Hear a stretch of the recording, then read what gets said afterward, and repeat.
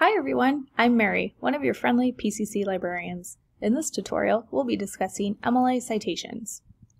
By the end of this video, we will learn why citations are used, when to use citations, and how to create citations following MLA 8th edition.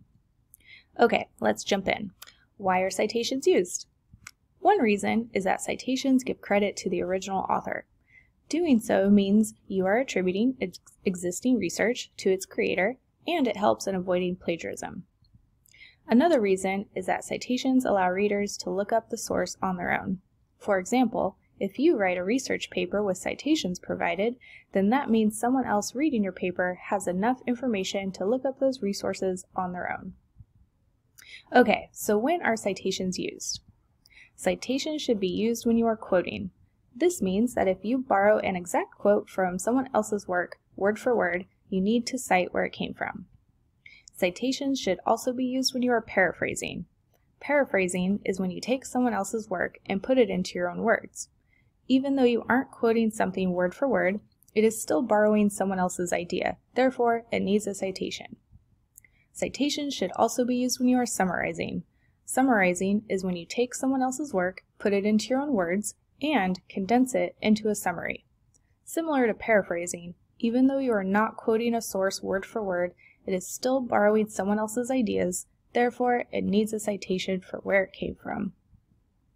Now that we've discussed why and when to use citations, let's look at how to create them. The first step is to start with an MLA citation format that matches the type of resource you are citing. In other words, if you are citing a book, then you will need to follow the book citation format. If you're citing an article, then you would need to follow the article citation format. Let's review the book format as an example. Notice that it is made up of different elements such as an author's last name, their first name, the title of the book, the publisher, and year. These are the pieces of information about the book that you will need to gather and then plug into the format, following the same order and punctuation. Here is an example of a book citation with pieces plugged in. As you can see, it includes an author's name, title of the book, publisher, and year. Be sure to follow things like punctuation and when italics are used when writing your citations. Now let's look at an article format. Notice that there are more elements in the article format than the book format. Gather as many of the elements as you can, and if there is no information provided for a certain element, that's okay. Not all resources you cite will have each of the elements, so plug in the pieces that are available to you and skip the ones where no information is given. Here is an example of an article citation with the pieces plugged in. As you can see, it includes an author's name, title of an article, title of the periodical, volume number, date, page numbers, name of the database, and the web address.